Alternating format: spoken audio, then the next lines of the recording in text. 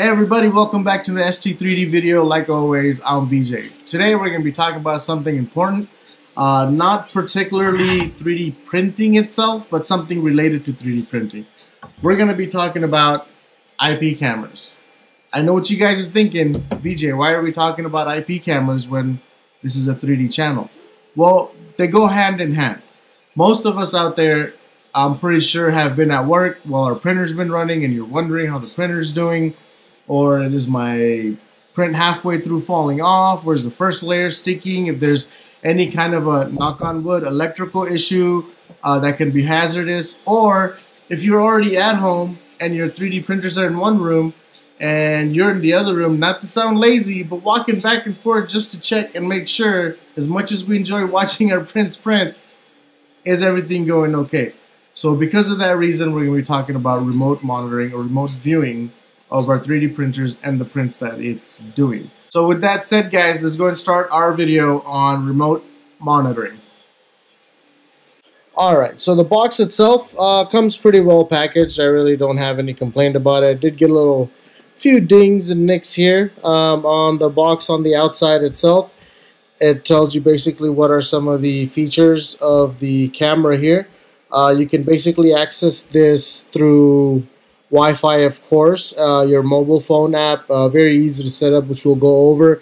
And it does have day and night vision, so that's kind of cool. And it also has two-way audio, which I really like about this camera. So let's go and get it opened up and let's see what's inside. Alright, so once you open the camera, as you can see, it's very well packaged. It comes with the power cord, of course. And then you have a mount, which is provided to you if you want to go ahead and mount it on the wall. All the necessary screws, which are right here.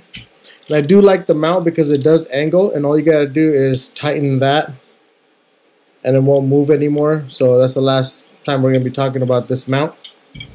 And then you get a little disc here.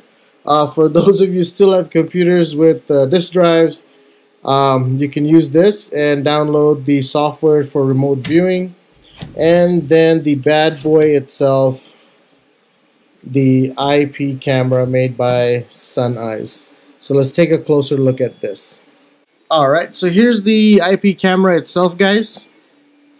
As you can see, it has pretty cool, nice design to it. Again, it is made by Suneyes. So taking a look at the back part, guys, right here, if you'll notice, it does have a Ethernet port there. So if you do mount this camera to somewhere where you have access to an Ethernet line, you can actually plug it right on in there. Here you have a micro SD slot, so you can actually record what the camera is viewing depending on the size that you get. Also, the USB here is actually the charging plug. So you plug it right on in there and plug it into the wall, and that's how you get the power. So, sorry, I said charging. It does not charge. You have to have it plugged in at all times, and this is where you would plug it in to do that. Now, here is the screw that that goes onto the mount that I had showed you earlier. Now, before I go any further, just to let you guys know, if you are interested in this camera, I will put a link down below, and also I'm just going to do a review on it and for the first half, and the second half I'll actually walk you through the installation of the application. So for those of you that just want to see the review, just watch the first half. You don't have to watch the second. And for those of you that want to learn how to install the app, if you've already purchased it, I will walk you through that as well. So let's go ahead and continue with the review. Of course, like I said, it is a Wi-Fi IP camera. The megapixels there is going to be 1 megapixel. One thing I did not talk about is the price.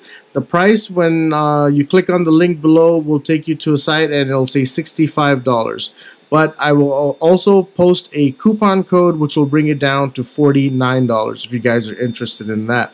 Now, this camera does tilt 90 degrees, and I don't want to move it too much because it is geared, so it does get controlled with the app, so I don't want to manually mess anything up, but you can tilt it up or down about 90 degrees, and it pans, and what that means is turns left to right about 355 degrees. That's correct.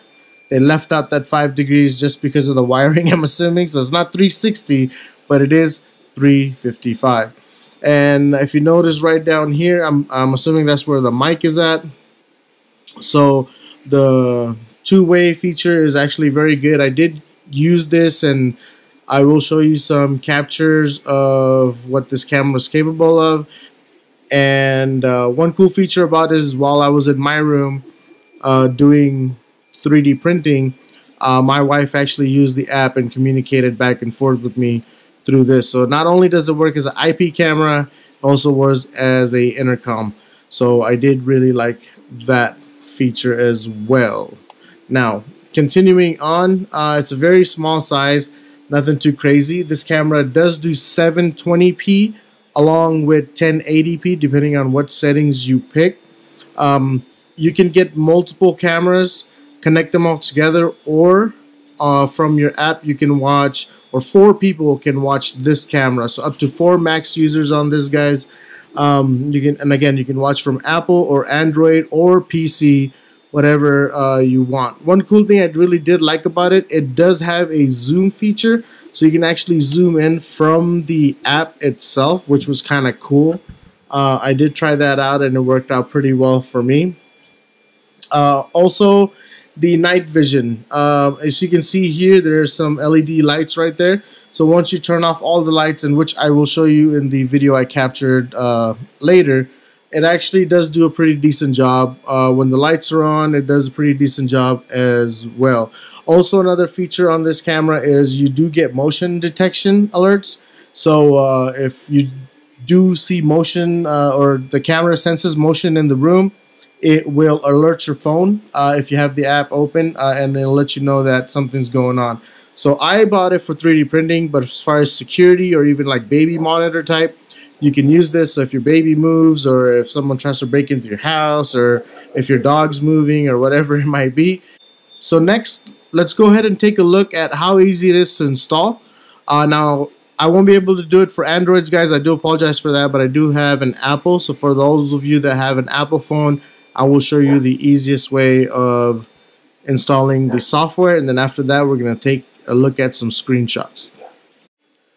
Alright guys, to install the app, very easy. You will not need the camera for this part, but you will need the quick start guide.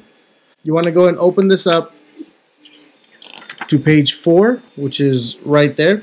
And if you have an Android, there's the code for that, and if you have an iOS, that's the code for that. So I highly recommend that you actually get one of these programs. They're very easy to use, and all you gotta do is just hit scan down here, and since I am Apple, I'm gonna go ahead and just scan that one, and it will automatically take you to the Apple page.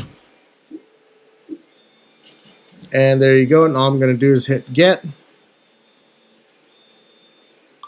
Alright, so the app is downloaded now, and for those of you that don't have the scanner, it's actually called CamHi, C-A-M-H-I, and remember guys, very, very important, you have to be age 4 or plus to use this app. So let's go and get it open, and let's go through the setup process. Once you get to this screen right here, guys, go ahead and plug in your IP camera. As you can see, it's going to do its normal routine. It's going to just kind of pivot and tilt up and down, and as it's doing that, it's not going to be able to be discovered. Now once it does its routine, you'll notice that the light here is blinking, and if you notice that sound, basically it's making like a little discovery sound, and that's how it works. Now make sure you're in a quiet room when you do this. Unfortunately I have my printer going, so I hope this picks it up, but when I add the printer or add the IP camera on here, it's actually going to work off some kind of sonar type technology, which I'll show you right now. So basically this is going to send the sound to this is going to pick it up, and that's how the camera links up. So very important, make sure your phone is as close to the mic as possible. I'm actually going to turn this to the side. Make sure you keep your phone like that. I found out if you just leave it like that, it doesn't really work that well. So when I kept moving it up and down very close by, it did work. So let's go ahead and get started, and you'll see what I'm talking about. So we're going to do add camera. At this point for UID, we're going to go and hit scan UID, which is at the bottom right here. And once you do that, you'll notice that it automatically fills it in up here. After that, we're going to set up wireless installation. Now, this part you have to actually enter your Wi-Fi password. So I'm going to go ahead and enter that. Alright guys, so I've entered the password and everything. I hope you like my top-notch security right there with that tape. So once you do that, you're going to go ahead and hit apply, and it's going to start making a sound, and I'll show you what it does after. Once the camera is picked up by the phone, then the camera is actually going to make a sound. It's kind of like a window startup sound, so let me show you what I'm talking about. And when you get this, basically what this is saying, it's a warning saying that make sure this camera is beeping like this. So as you can see, when it's beeping, it's in discovery mode. So is it beeping? Yes.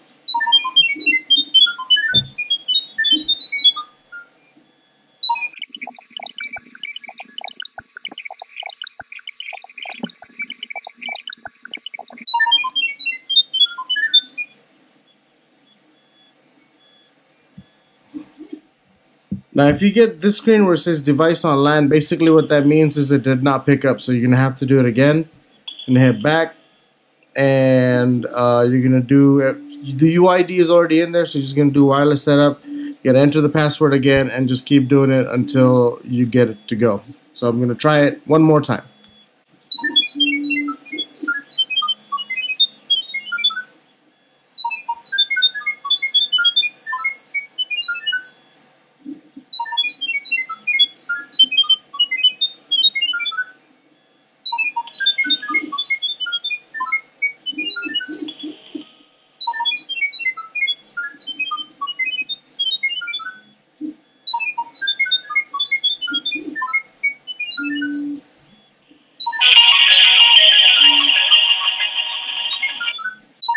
And that's the sound you guys should get. Guys, let the phone do its thing and scan through everything and finish his little sonar test, and then I'll show you the setup process from there.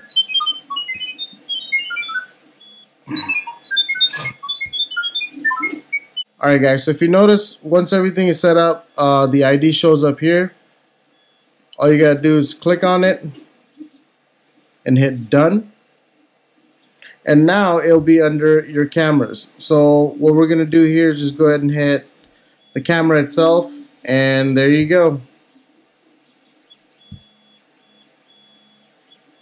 And just to show you, this is a live feed.